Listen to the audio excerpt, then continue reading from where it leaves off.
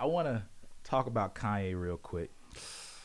Yeah, I know that's a touchy subject to talk about Kanye these days. But I think there's some important things to be said. So we're not going to get into some of the Kanye conversation, but what I do want to talk about is this part of it right here. So I'm, read this article, and it says, this is the craziest part. But you know what? Let's skip to this. He doesn't have the Adidas deal, right, anymore. And what, he lost Gap too, right? Yep. All right. So just days ago, the rapper who writes stuff like this? The rapper come fashion entrepreneur Kanye West challenged Adidas to drop him following a weeks-long barrage of anti-Semitic remarks made on social media and in national media appearances. Right? Blah, blah, blah, blah, blah. Guess what? He gets dropped. Now, let's start with this headline. Billionaire no more. Kanye West's anti-Semiticism obliterates his net worth as Adidas cuts them ties. Now, it's a couple of different angles, but let's start here. The one main reason I wanted to even bring this up was because I saw Kohrey did the Drink Champs interview with Kanye, right? Yeah. I did not see it, but Kanye said some wild stuff apparently, because then Kohrey had to go on an apology tour, right? Yeah, and take it down. Oh, see, I didn't know it was taken down. Yeah, he took it off the channel. Oh. And you can still find it on YouTube if you search hard enough. Yeah, but no, he took it off his channel. Yeah. All right, so it's even worse than I thought, right? And my thing is, initially you're just thinking, oh yeah, Kanye said some wild stuff, right? And it makes sense. It all makes business sense. But he said some wild stuff, and now he has to apologize for having it on his platform, and people are like, oh, Kohrey got scared, as if he was responding to the media online, not the media, the people in the comments, everybody just hating on him. Talib Kweli, just not hating on him, but just against what was said.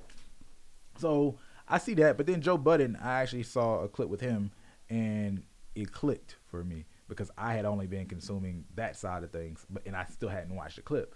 Joe Budden was speaking from an angle of, hey man, when things like that happen, it's like Kohrey, them calls that you get.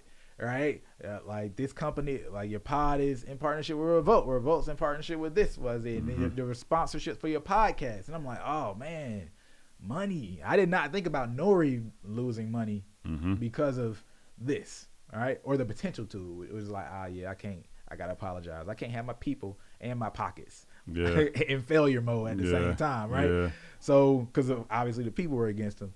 So it made me think about how today we're in a day where artists, man, their awareness when it comes to partnerships and the things that they can say on platforms, this is just literally a different time. You know what I mean? It's really different. But then of course you go back to Kanye West, and it's crazy how fragile things like net worth are, right? And these things that we big up. And I didn't want to say it in the moment because people always kind of consume your hating or something. But I'm like, when he would be saying he has a higher net worth and he's richer than some people, I'm like, it's not the same type of richer than some. We're talking about paper, and it's because of a big contract from Gap, a big contract from Adidas. And a contract is different than my business is worth certain. Yeah, we saying firsthand those contracts are fragile. Contracts are Hey, he knows because he done broke them. Yeah. Right? It's like, hey, man, maybe these contracts outside of the music industry, they're a little bit weaker. The music industries, them things ironclad, that stuff the labels do. But that right there, it's like, dang, bro, you lost. I mean, you're not a billionaire just from a couple moves. And, he going to be straight, whatever, bro. You'll be all right. There's plenty of people who gonna follow you no matter where you go. He's big enough to have sheep. Every icon has sheep, but it's really interesting because he's gone this path of partnership after partnership after partnership, and now I don't know if you saw when he said, Sway was right or Sway had the answers. Yeah, I did see that. It's just like, huh. I was like, but that doesn't go in line with your whole. I don't listen to anybody who has less money than me either, right? But we all fall for that too sometimes. Yeah. Right? Where it's like, oh, you have to be ultra successful in this thing before I get any advice for you in this thing. All right? And I think there's truth to that, but there's also a nuance, because I remember talking to my trainer and I'm like, do you think how do you feel about only having trainers that are like really swole or in shape? Man, and you can't be a good trainer without it. He was like, nah, that's not true. And this is a very in shape guy, but he's like, there's a lot of people who are just good for themselves, but they don't know how to actually train somebody else. Yeah. Right? Yeah. That's a completely different dynamic. It's a completely different skill, because one, everybody's body is in your body, and then your pain threshold or what you're willing to do. Yeah, people got different goals. It's a complete different goals. Yeah. All that stuff is different. And it made me think about, honestly, us, right, as a marketer, right, like we see 50-11 situations, all right, all these different types of artists, different types of genres, bad artists while they're bad, and helping them as they become better, right, in their own development. Yeah. Artists who are already popping at a certain level, helping with certain things. We've seen so much. And sometimes I've seen some artists have their singular success for them, and it could be great, like a great level of success, not even like fronting on it, but then think their path applies to the rest of the world. Yeah. And other artists will buy into that. Oh, I'm going to listen to him because he did this. But it's like, yeah, but you're not him. You don't have his charisma.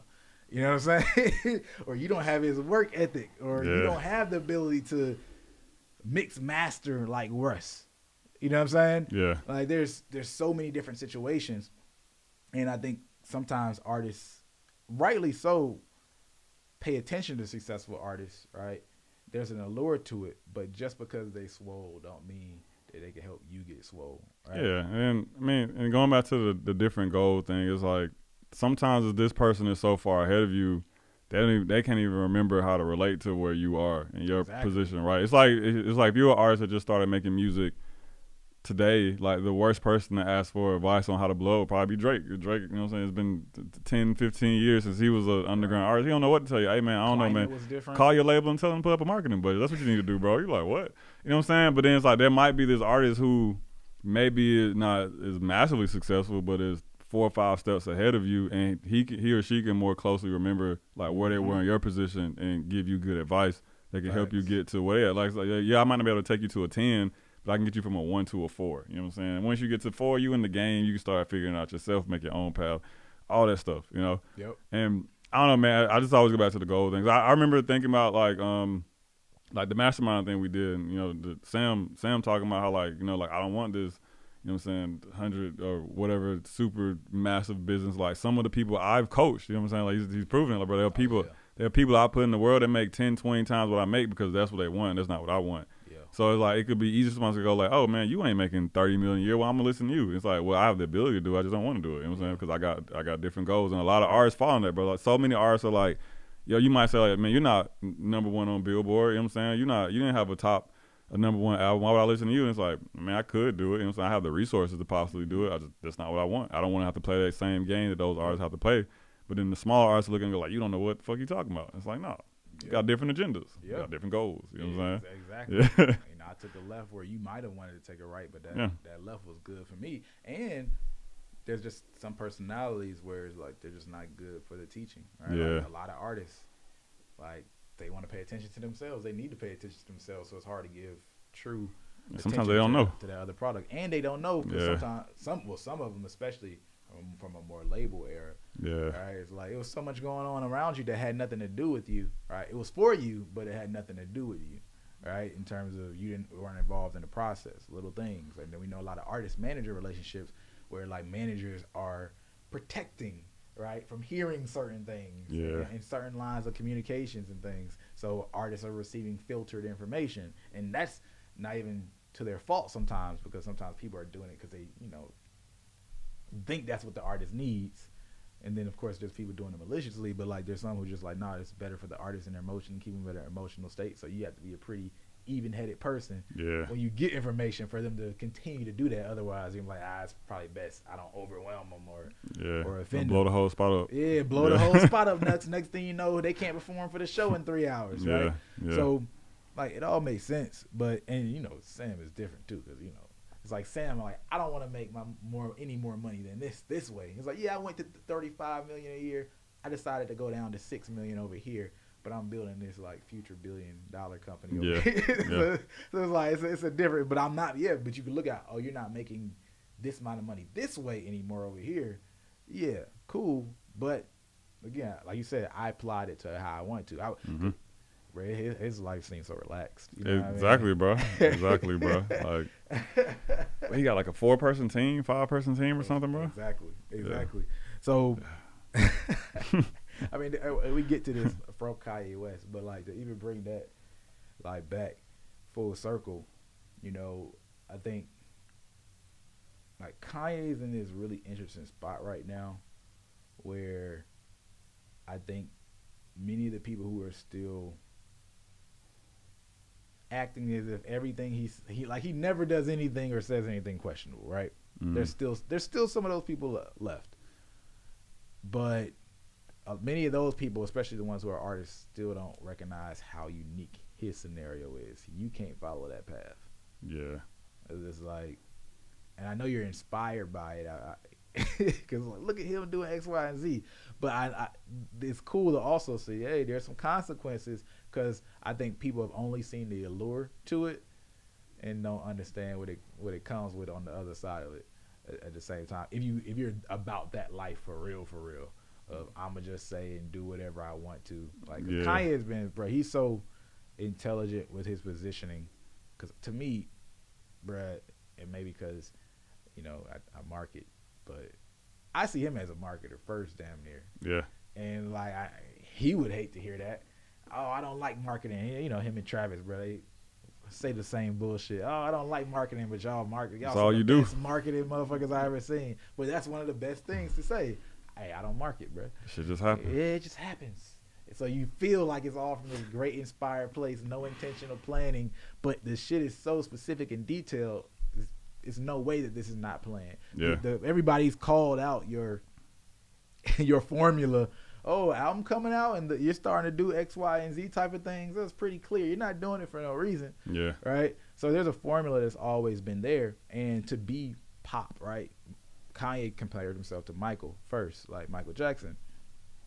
And now he compares himself to whoever's big at the time, right? Yeah. Bad Bunny, I think you were the one who told me about that. Somebody told me he compared himself to Bad Bunny. That wasn't me. Yeah. I ain't hear about that. That's crazy. Like, hey, whoever's hot, the hottest person in your mind right now, I'm them. It was. That's such a wild comparison, bro. Because whoever's the top, whoever's at the top, bro, I want to be right there with him. Steve Jobs, Bad Bunny, Elon Musk, like whatever, right? That's such a crazy comparison. But that made me lose my thought. But hold on, where was I? Damn it. Great marketer. Oh, great marketer, right? Yeah. And one of the best. So if you want to be pop, right, the best pop. And Michael Jackson, he was such a genius marketer. Yeah. And he doesn't get credit enough for it. And like their ability to take things from other places, because Kanye West, right, forever has just been like, hey, I'm going to take it from some other place and then be the one who gets clout for it by introducing it, right? It's not that he doesn't bring any innovation, right? But he's not necessarily an inventor, right? He's not necessarily the craftsman in every area that he gets credit in, right? Yeah. Which is fine, right? He's a producer, right? An EP in many ways. Yeah. Right? Yeah. And that was what Steve Jobs said. Like, he had that quote, right? I don't play an instrument, I play the orchestra. Like, when the coldest ass, that's a cold ass quote. It is a cold ass quote. Damn, yeah. That's a bar. If you look at Michael Jackson, bro, if you look at all the stuff he did, like, it's literally the playbook for decades to come that people didn't even get a chance to truly capitalize on and start capitalizing on until, like, now. Yeah, because socials, they didn't have socials. They couldn't spread. You really look crazy because it's like, what are you doing this for? You look crazy. And so the understanding aesthetically of branding, right? Yeah. We know the glove, we know the hat, we know the postures that he would do with certain dance moves, kick up the leg. There's so many single parts of his brand that you know would be Michael Jackson. You want to talk about a Halloween costume, right? And just, or someone, it could be a swole dude that looks nothing like him, you know what I mean? You got the hat on, you know. Got the hat on, you know. Got a glove on, you know. Yeah. He just does a kick, you know. Does this, you know. Yeah. Does the Thriller move, and you know, right? And then collaboration. He's done this in multiple videos, but the one that like I think is most known and clearest to see. There's some other videos, ridiculous though. I don't even know the name of the song. But the Remember the Time, the one where they were in not Miami, though he was a mummy, right? When they was in Egypt, that's what it was. They were in Egypt. There's the king and the queen, and like he comes up to perform for the king and the queen, and he tries the king by like flirting with his girl, basically. Yeah. You know what I mean? Then turn into some dust and disappear, so they can't get him, right? In that video, you got Magic Johnson. You got so many different people. I think Arsenio Hall's in that one. But he has like person after person after person, type of people that were not anywhere near that industry. So many collaborations. The We Are the World collaboration. Like now, social media era, people are like truly understanding the impact of collaboration. He was doing it where it was like solo. Yeah. If you look at the references, there's not many people in that era that you see that collaborate to that level on that scale, like pulling people from all these different spaces and places that to collaborating. So it's just it's really interesting to see. Like, I mean, he was like studying clothing in Japan and then integrating it into his like suit, like little bands, like all these little things. Like the moonwalk wasn't his dance. He took it and introduce it on a pop scale. Wait, for real? Yeah. I ain't know that. No, that's not him, bro. Oh, man. He's not. That's what I'm saying. That's what I'm saying. Yeah, man. Like, genius marketer, bro.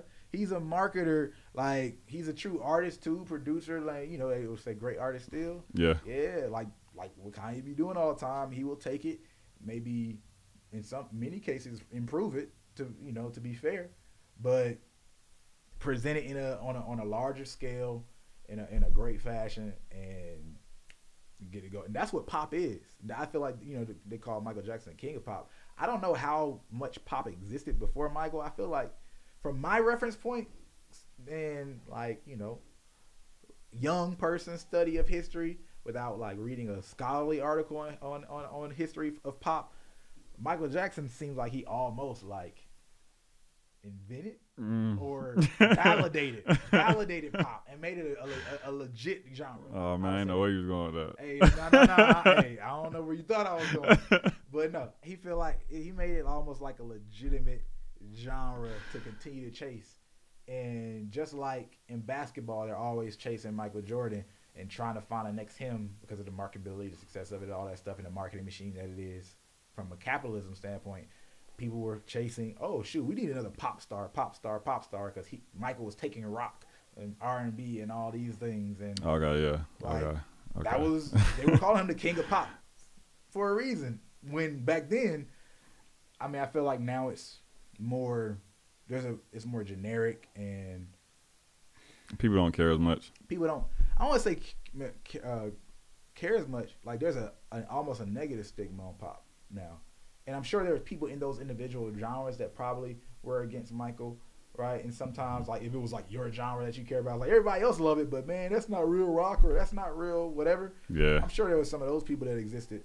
But the reality is, you know, pop was legitimately, by definition at the moment, popular music, right? Yeah. So it's like, how can pop be anything bad if it's like, just popular? And popular is because a lot of people like it, right? But now there's a formula for pop, right? And it became as like a true genre, which then, you know, now it has a stigma. It feels generic. It's less soul to it. Yeah. Wherever you're coming from. But no, anyway, man, like Michael, I could do a whole like breakdown, bro. Like that dude, marketing wise, the shit that he was doing, like. Yeah, bro, I'm still fucked up about the moonwalk thing. That's crazy. You didn't, man. I really didn't know that, bro. I did not know that. Man, he did not, dog. He really did not, man.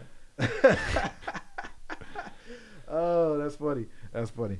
Yeah, I remember when I found out, I had to cope a little bit. I'm like, dang, that's crazy. By the way, fun fact for y'all, you know, Michael Jackson did the moonwalk in Pasadena for the first time. You know, shout out to Urkel. Yeah, we did just learn that. Yeah, Urkel got all the facts, bro, about things that happen in Pasadena.